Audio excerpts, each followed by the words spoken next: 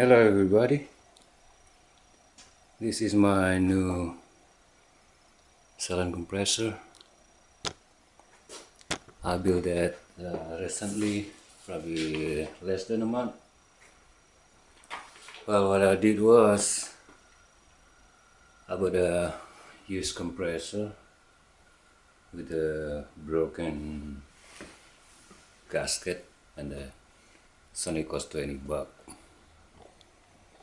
Then I swapped with the fridge compressor. This is the original motor, craftsman compressor, and this is the switch and the check valve. All of these are broken already, so that is no good, and this is also no good.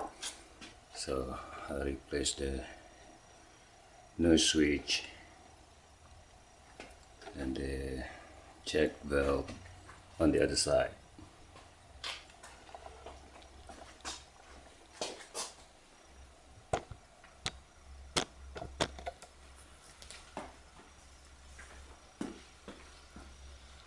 I put two filters. It looks to me like these two intakes function the same way, so it's not a bad idea. I just put the filters on both of these intake. The filter is I just made it my own with the out of PVC pipe. So it's just like this PVC pipe, and put the hole and small pipe inside it, and so when I need to replace the filter, all I need to do is just replace this piece here. There you go, and put something new back in when I need it to. So these two basically it's like the same function. So it's like for air coming into the compressor, so not much different.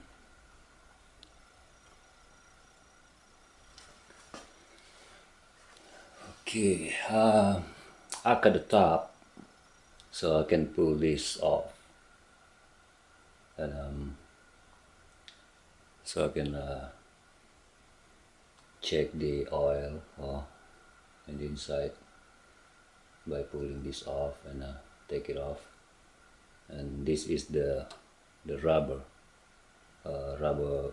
belt from a vacuum or something, and I put this on here, make sure it's not gonna have an vibration, and the air it's not gonna go in too much. Okay, let's plug it in, see how it sounds like.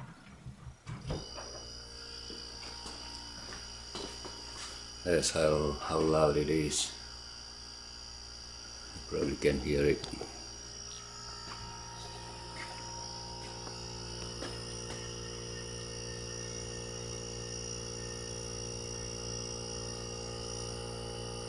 The tank is a 3-gallon tank, so it's gonna slow a little bit.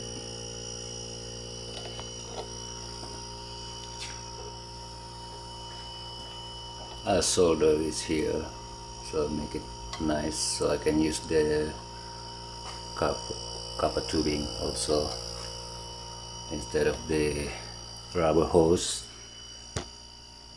because the rubber hose won't last very long. Okay, let's use the other side.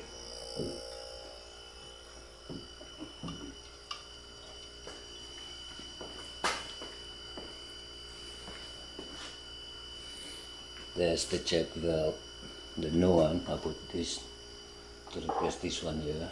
This one is no good. This the spring inside is kind of worn out. So I put a nice copper tubing here, and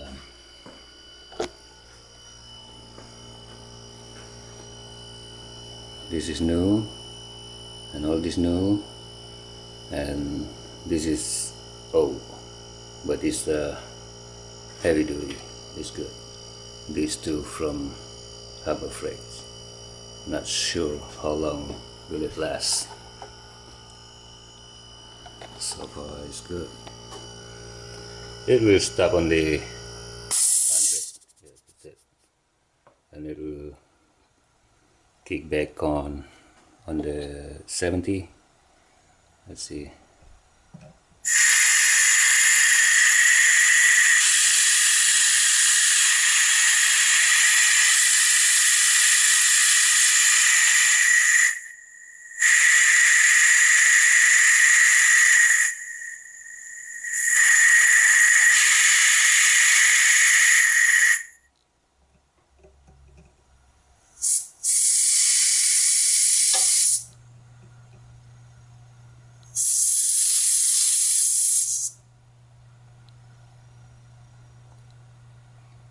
It's too quick. The fridge compressor sometime kick back on after 2 to 5 minutes. So there's nothing wrong with it. It's normal. But when you airbrushing, it takes a while to drain the air. So whenever it's reached to the PSI, it's supposed to kick back on. It will kick back on. So that's all right. So there's nothing wrong with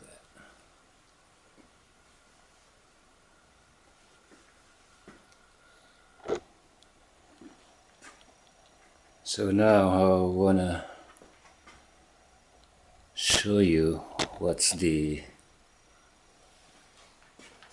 under the top. Same with that.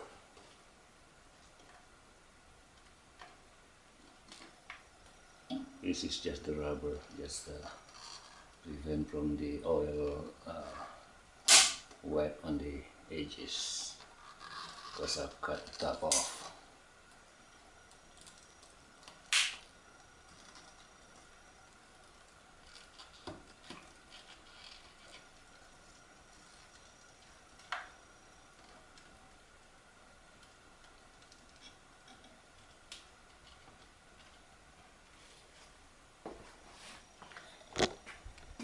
You will see the oil on the edges. If I didn't put that rubber, it's gonna wet all over the edges. You'll see that. See, that's why I put this on, and to keep it from the vibration, and it's gonna be noisy a little bit. There we go.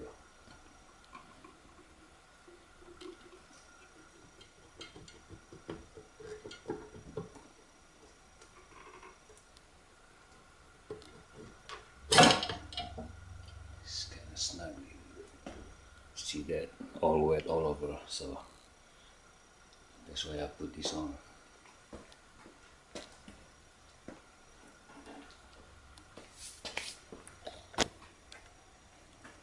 So this is the way I check the oil.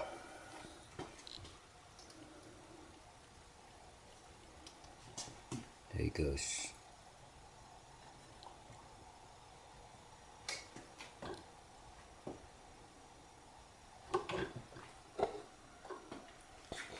So like what I was talking about earlier about this intake here is just nothing in inside. See, just the hole on the wall of the compressor, and extend it with the tubing on the outside. So basically these two and this very much the same. So it's not a bad idea. Just put the two filters. they're all the same, except this one here. This is the one that has the tube inside, inside the compressor. That's the one that air blowing out.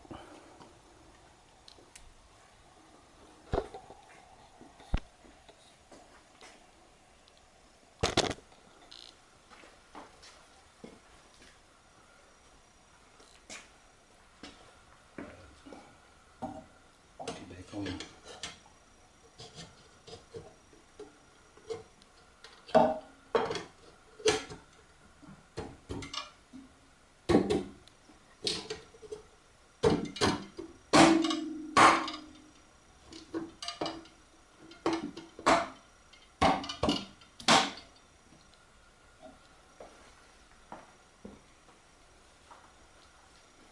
It's very snuggly. Okay, let's hear it again without the rubber.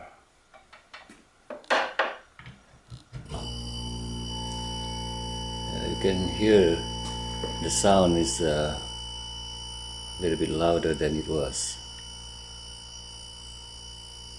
because it's the vibration on the edges.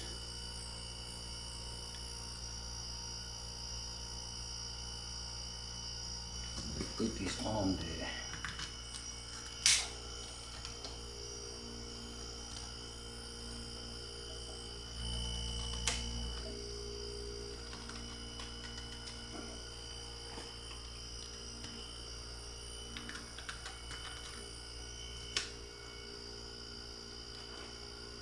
Yeah.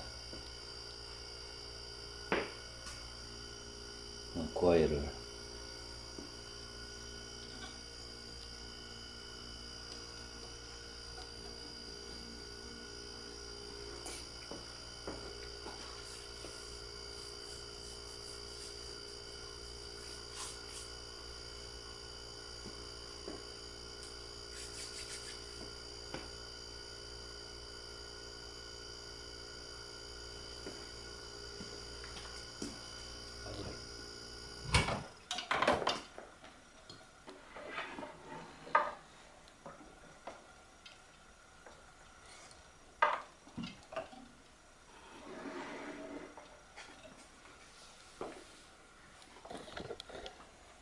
This is the electrical connection.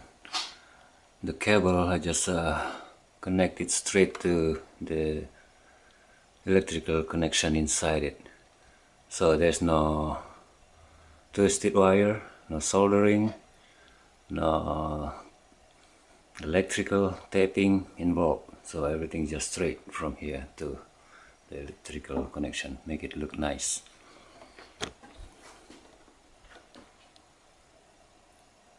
Okay,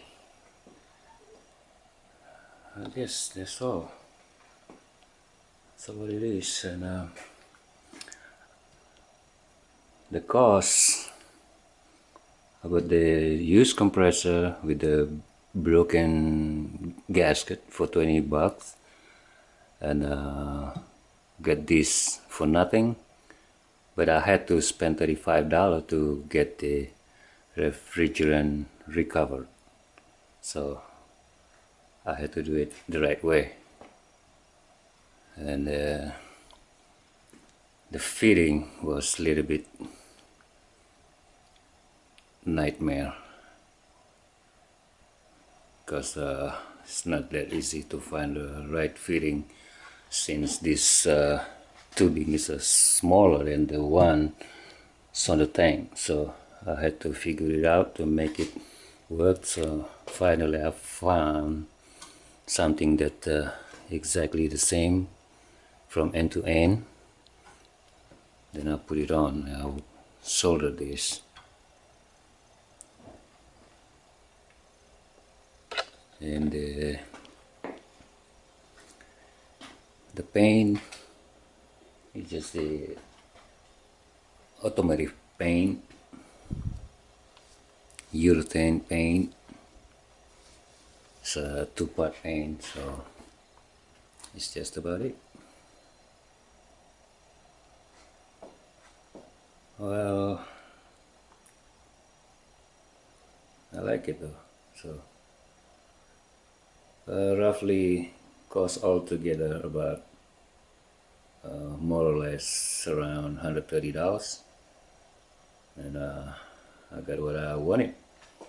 This is my first time sound compressor, so that's for what I do on my side work. This is my paint kit airbrushes. There's the paint all inside. There you go. So that's what I do. I don't do airbrush for full time, no. Just do that on the weekend and night time sometimes. This is my portfolio.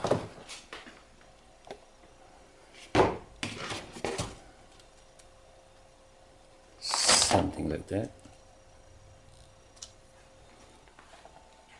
And those are my airbrush sign. Okay, it's just about it. Well, thank you for watching. Send me email if you wanna ask any question. I'll try to answer them. Bye bye.